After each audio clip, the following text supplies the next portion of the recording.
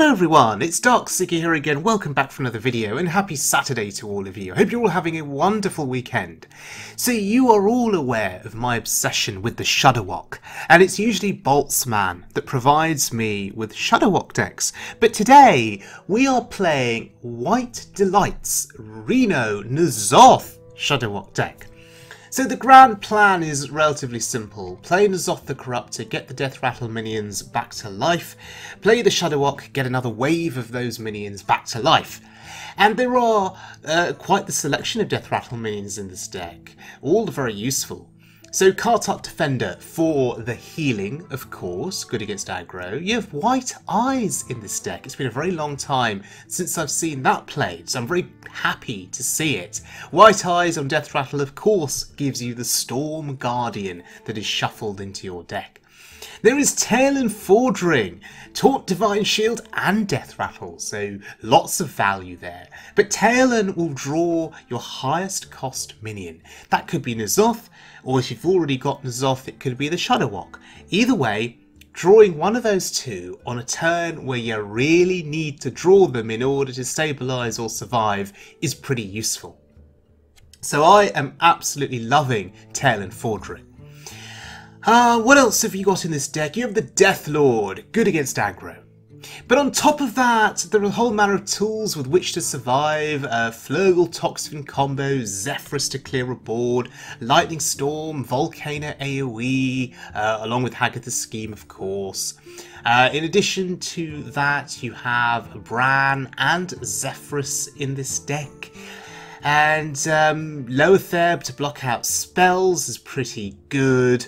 Hagatha the Witch for a little bit more value, just in case you need it. So, let's have a look at the deck in action then, on the Wild Mode ladder, and our first opponent is going to be a Mage. So I always go on the assumption that it could be Secrets Mage, and so I like Armor Vendor. The armor is great. It essentially feels like additional health, right? Kartak Defender for the healing is sweet.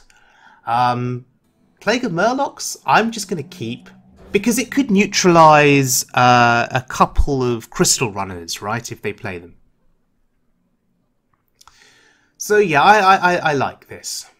Of course, against Secrets Mage, I'm always looking for Reno Jackson. Whenever I've had Reno, when I need him against Secrets Mage, I just tend to win the game, because if they've already expended a lot of burn on your face up to that point, you play Reno, heal to 30, they may not have the remaining burn needed to kill you, to bring you down from 30 again. So yes, Reno Jackson's so important for me here if it's a Secrets Mage. And it looks like a Secrets Mage.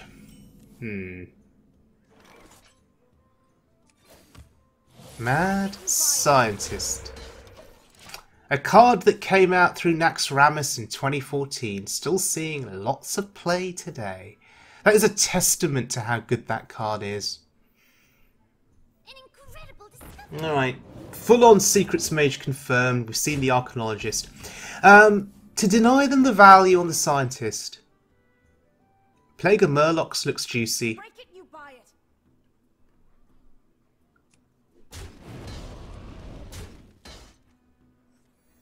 Okay, let's see what Murlocs they get and what Murlocs we get. Oh, that's okay. So, to clear this board, they'd have to trade and ping, potentially. So if that uses up 2 mana on a ping, I'm absolutely fine. But they've decided Kirin Mage is better, developing a secret is better. Well, I can still trade with the War Leader into the Kirin Mage, so it just dies.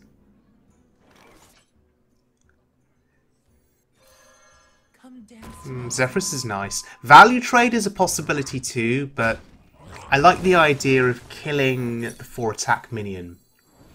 And good old Rigged Fair Game. What a game-winning card that is. Just that replenishment of resources in hand is such a big deal. Oh, there it is. You see, that is what I should have saved my Plague of Murlocs for. Oh dear. Anyway, value trade at least is good. Is it counter spell? No, it's not. And I just want to get rid of that. I don't like that on the board. Infiltrator is so tempting here, but... Oh, it's runes. Okay. Infiltrator is so tempting, but we need to kill that. And draw last, because we're good at this game. And we get the Flurgle, which we knew we were going to get, because there's only 2 Murlocs in the deck. So we have our board clear combo, Flurgle Toxfin. The ping does slow them down a little bit. Or maybe not. That's another Crystal Runner, of course. However, the board is clear. Do I want to commit Flurgle Toxfin now? I don't think so. I'm going to be greedy. I want a bigger board to wipe out with the Flurgle. What we have to be afraid of is explosive runes on the Flurgle, killing the Flurgle before we can Toxfin. But we've seen 1 runes already. And there's another ping to slow them down a little bit. Go on, commit more stuff onto this board. And I'll just clear it.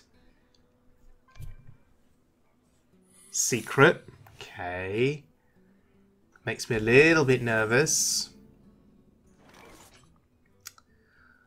If it's runes, we're sad if we commit the Flurgle. So, Kartut is a worthy sacrifice. Oh, and it's freaking rigged fair game again. Oh dear. Oh dear, oh dear, oh dear. So many cards in hand, so many resources. But again, the ping! We're forcing them to ping on each of these turns. That's really good. So 6 mana just to play with now. Although they can do a lot with 6 mana. They can play a minion and a free secret. And they can damage my face further. That's pretty good. Again, perhaps afraid of explosive runes. So Loatheb to test. It's not. So now we are happy with the Flurgle. And this combo right here is beautiful. It's so cheap to play. And it only targets the enemy board. And you're left with a poisonous Murloc in terms of the Flurgle. That is such a big deal. And every time I've played this combo, the opponent will go all out just to clear the Flurgle. I've seen the Flurgle fireballed before. I've seen all sorts in terms of dealing with the Flurgle. But the key thing is it's damage that hasn't gone face. And here with the Cloud Prince, again, more damage that has not gone face. That's such an important thing. Such a big deal. I guess the White Eyes is fine. And I'm going to do something quite cute. I'm going to make an assumption they can't kill Bran, and then I'll play N'Zoth if they kill the White Eyes, and we get serious value. I intend to deceive. Or they go all in on trying to kill Bran, and they waste burn. You're not ready for this. Well,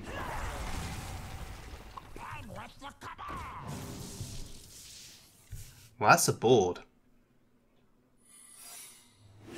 And bye-bye, Bran. That's a shame. I should have known better. I should have known that he was going to die. Anyway. Counterspell is probably an issue here. So if in doubt, play N'Zoth. That's good. Absorb the runes. That's really good.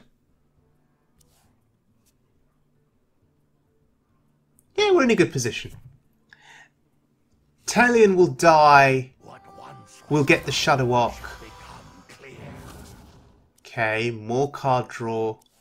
You know, we've seen 2 rigged fair games as well in this game, so the opponent has just done so well with their card draw.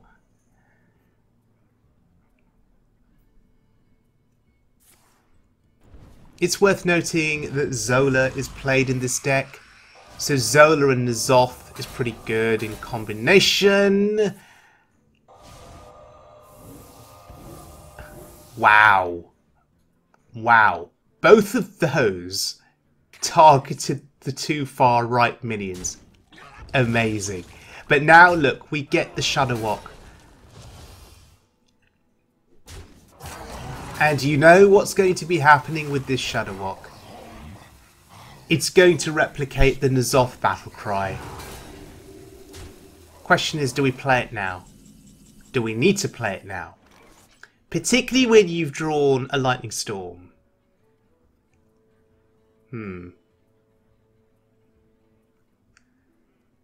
But then if we think it's counter spell, you could just test first with Volcano. Oh, it's not counter spell. Oh boy, that's interesting. I guess a taunt and heal is decent. So we cannot Shudderwock on the next turn because we are overloaded. But that should be okay. We can go one more turn without the Shudderwock. We have enough health, I think. Yeah, we should be fine. You're not ready for this. Unless this Flak Mage goes to town here. Oh god, that's pretty devastating. Another secret? No, Cloud Prince to the face. Ouch. Okay. Oh, hello. Well, that's a useful pickup. Because now we will get the Reno Jackson battle cry into the Shudderwock pool. So we're guaranteed the healing as well. I suspect it's game over next turn after we play the Shudderwock. Oh, invest your burn on the Reno. Yes, please do that. Please do that. So good of you.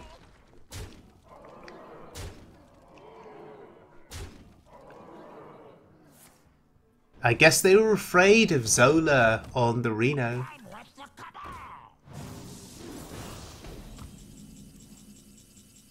Alright, here we go. There's the healing. No more spells. There's the board full of stuff. And look, we got Jaraxxus. Amazing. Oh, please let me play Jaraxxus. Please do not concede. Do not concede. Oh. Did not get an opportunity to play Jaraxxus. That's so sad. Oh, well, we'll take that win.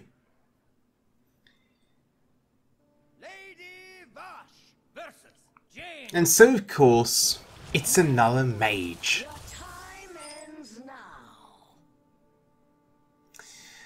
So, the 6 and the 1 can go. We'll keep the 4. I don't know. Should I have kept the 4 against a mage? If we're assuming it's a secrets mage again? Not sure. Anyway.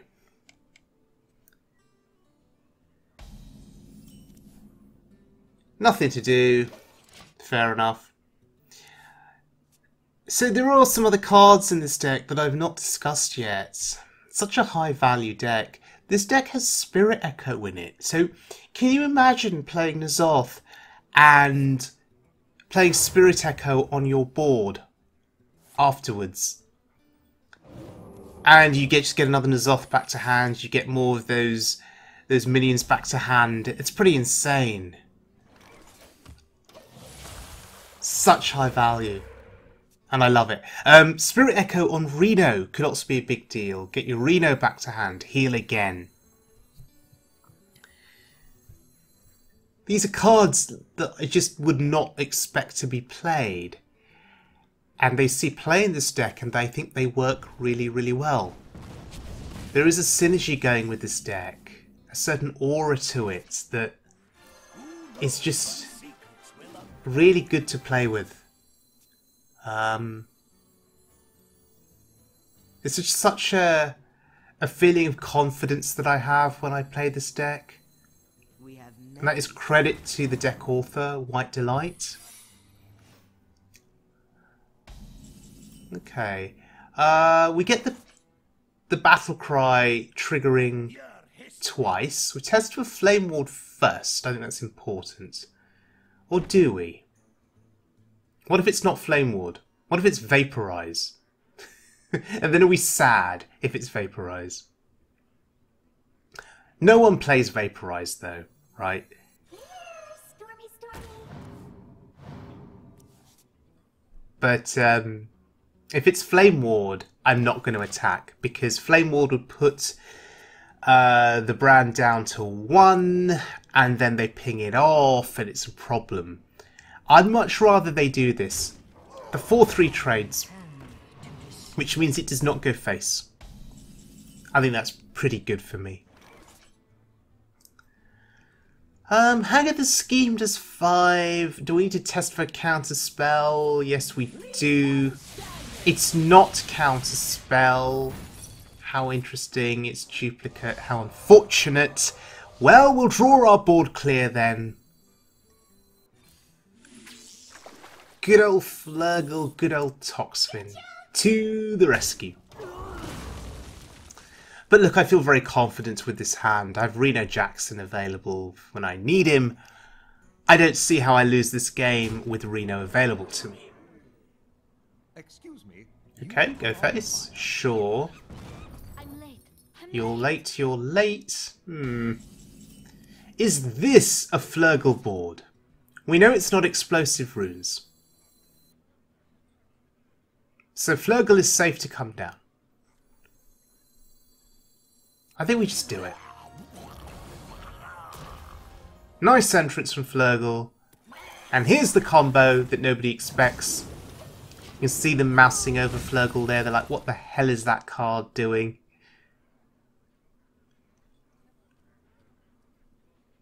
As much as I've been playing Flurgle Toxfin combo, and I know a few friends of mine on Twitter have been playing it, I'm not seeing it played commonly in other decks. So it's still a rarity to see. And so I don't think anybody expects it. At least not in the meta pocket that I'm in. So it is a bit of a surprise and nobody plays around it. And that's a great thing. Meanwhile, Hagatha Scheme is charging itself up. We have Many secrets. Another annoying Kirin Tool Mage. And they're getting value here. So this is a Reno Secrets Mage. Is that more annoying than the usual Secrets Mage?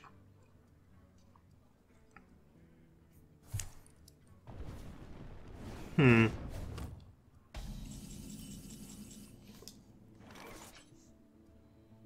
it's a Reno deck, what else are they playing? Reno decks tend to be flexible, right? Armor! Lightly used armor. So we can expect more than what we would normally see in a normal Secrets Mage deck. Let's dance.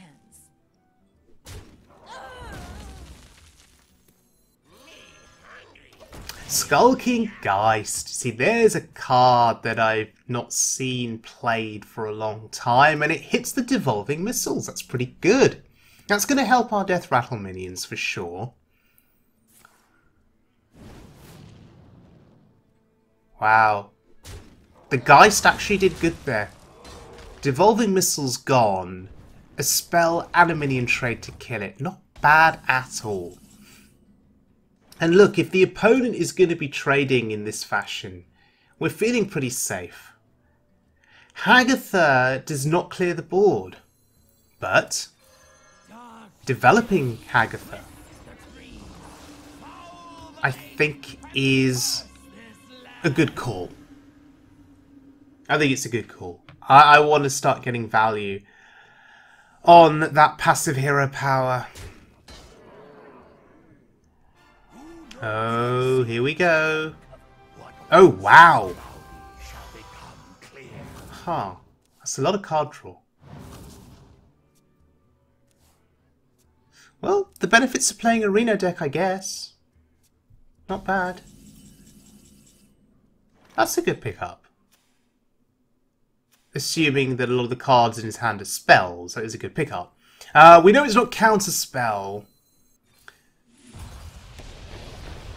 And so board clear seems good.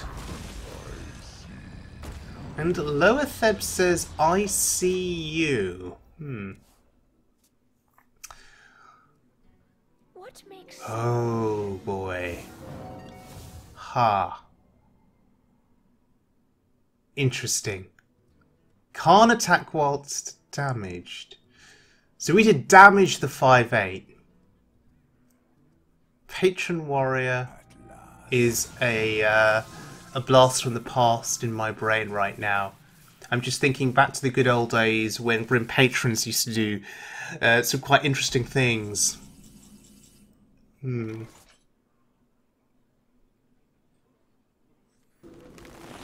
So I'm not sure how to play this particular turn. We know it's not counterspell. So I think we have options. The scheme is 11 damage. Do we want to commit 11 damage on this turn?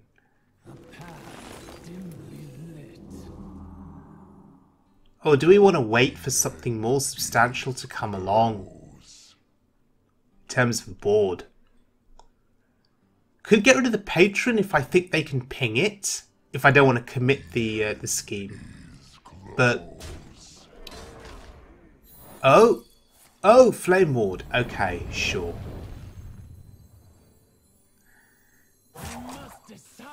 I guess the scheme is fine. I was thinking, can I be greedy and can I just hold it back on it a little bit longer? If we've seen Jandis, maybe there are more minions to come.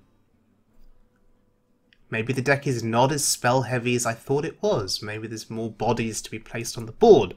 But we have Earthquake. You're not ready for this. Come in. Everyone's a winner. Okay. Can they clear the Lotheb here if they've got another secret? And a ping? We have many secrets. Many secrets? Yeah, they do have many secrets. There's the clear. Damn. And now I am thinking counterspell.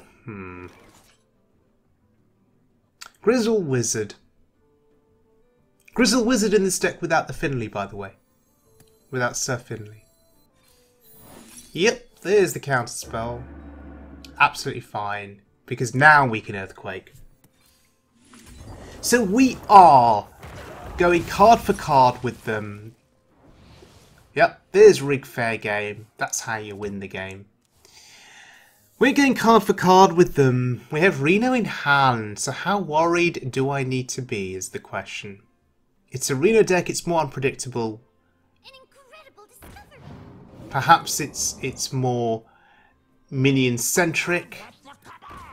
With higher value, more expensive minions. We've already seen Jandis. I don't know. Wow, they play their own Lotheb.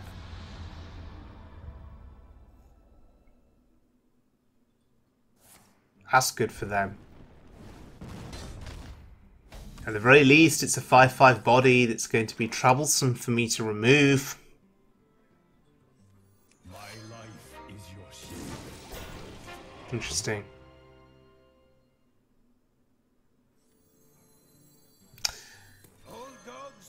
So Grizzled Wizard here just serving the purpose to swap the hero power for one turn. It let me ping off his minion, which is fine. So notice there is no Sir Finley in the deck. The Finley Wizard combo was often used to remove the priest hero power, right, from AAEBAaoIHvUE. But I'm not seeing many Reno priests anymore. So maybe just Wizard on its own without Finley is fine. Just for a turn, swap the hero power and get a hero power from your opponent that may be better than your own hero power. Just for one turn. Your wish is my suggestion. Seems okay.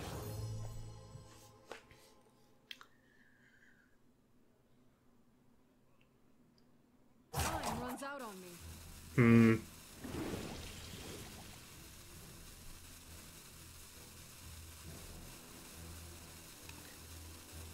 Wow, going super wide on the board. Are we forced to play Reno then next turn? That's the question.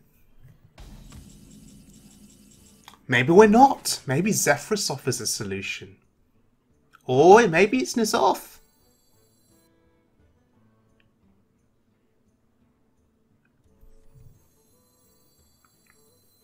If we play Zephyrus, we'll probably get Nether. But I'm worried about Counterspell. Ooh, that's interesting. But let's see what we get here with just 2 mana to play. We get a Flame Strike, we get Jaraxxus, Betrayal. That's juicy. It's very juicy. I guess we test the Counterspell then. But what are we betraying? I guess the Loatheb? It seems okay. It's not Counterspell. Okay, we've just taken some damage off the board. And now added some damage onto the board. Of course! Of course! But look, they're out of cards. Therefore, they've just got to work with whatever they have in hand. I have N'Zoth, I have the Shudderwock. Ouch.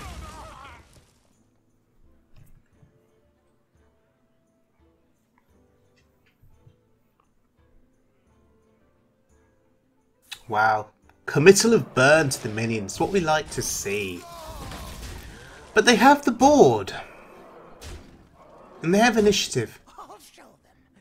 And we are simply reacting to everything they do. Bloody hell, that's burned to my face. I guess they were just banking on us not having a Shudderwock to heal with. I think they were just hoping. But thankfully, we have the Shudderwock. And, by the way, Zephyrus from the Shudderwock giving me Jaraxxus all of the time. I absolutely love it. Alright. Deal with this. Deal with this.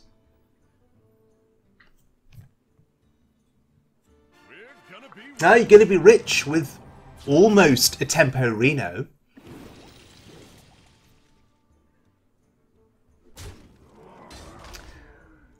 Oh boy. Do you know what? It's time.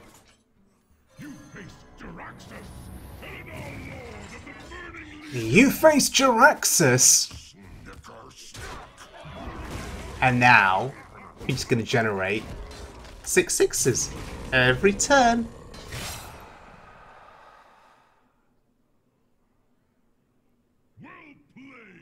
And because it's Jaraxxus, we have to emote. Because the emotes are so glorious on him. The voice is so glorious. Yeah. Yeah. Cannot beat the Infernals then every turn after this. Amazing.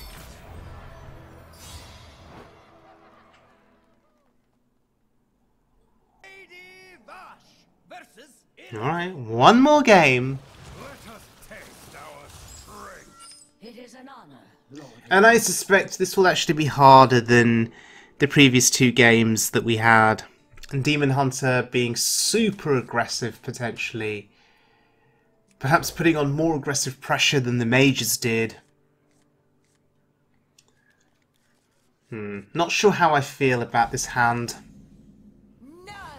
Yep, it's the more aggressive version. Job's done.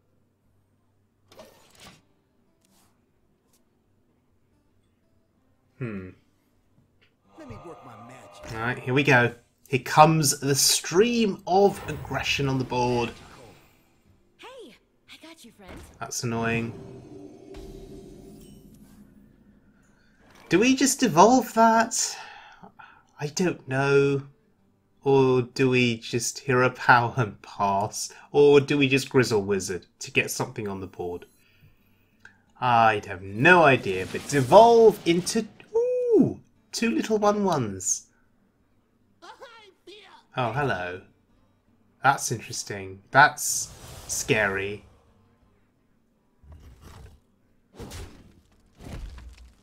And if they're playing Lephenome, this appears to be a very hyper-aggressive deck then? Old dogs do learn. So this is good value from the wizard here. Sure, we're not comboing this with Sir Finley to utterly destroy their existing hero power.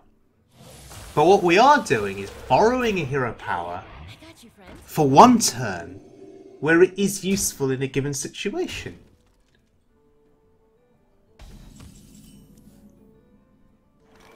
Get out of my city.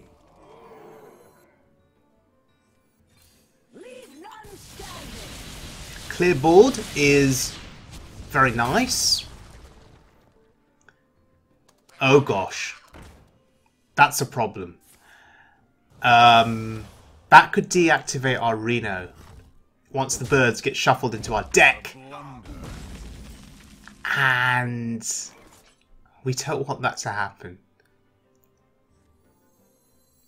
That's how we lose the game. So I'm actually going to take the step there to make it a Murloc. Maybe I should have waited until there's more stuff on the board. Oh my gosh. That's going face, isn't it? Burn away to But it's given us a mana crystal. Now we've lost some crystals. Ouch.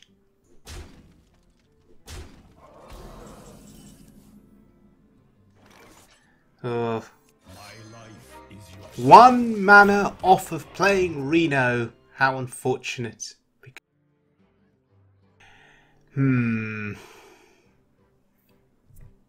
How's the weather down there?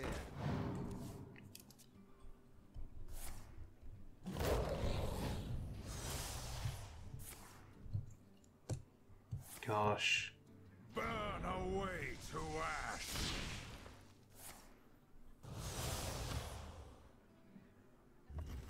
Okay, well at least that was 6 damage. It did not go to my face. Small things to be grateful for, because we would have been dead if there was no taunt. Okay, it's time. Reno Jackson, rescue us, heal for 26, and it's game over now. Oh, okay. They can still do a lot of damage. This is one of the drawbacks of Reno, right? You play Reno, you heal to 30, but the opponent still has a massively wide board which you can't deal with, and they just continue to go face with their board and they win. So this is problematic, but we do have the Shudderwock if needed.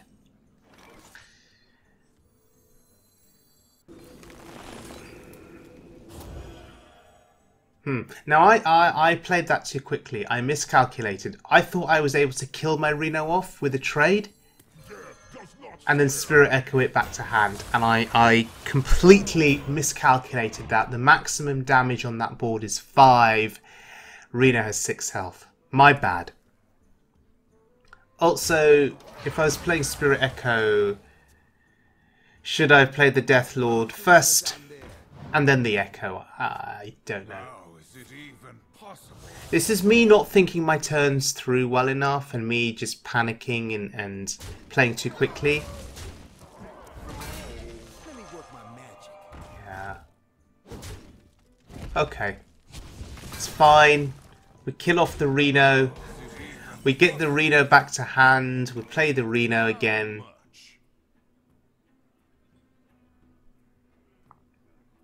Or play the Shudderwock? I don't know.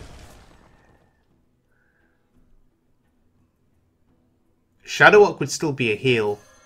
Come dance to my song.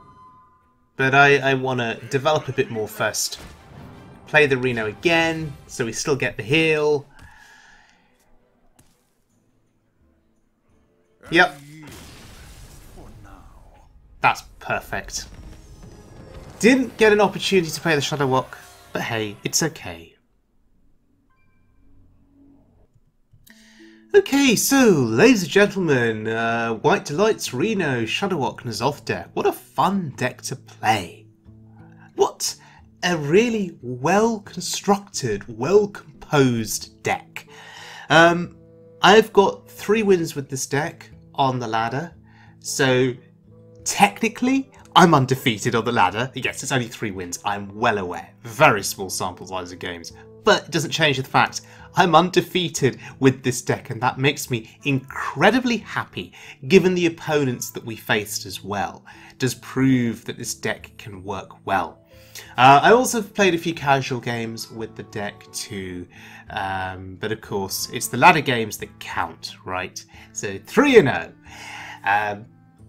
So other points of interest with this deck, as you saw in the video, Grizzled Wizard and no Sir Finley, but you saw Grizzled Wizard getting me value when I needed it in that one particular game, stealing the Mage Hero power for a turn so I could ping a minion down.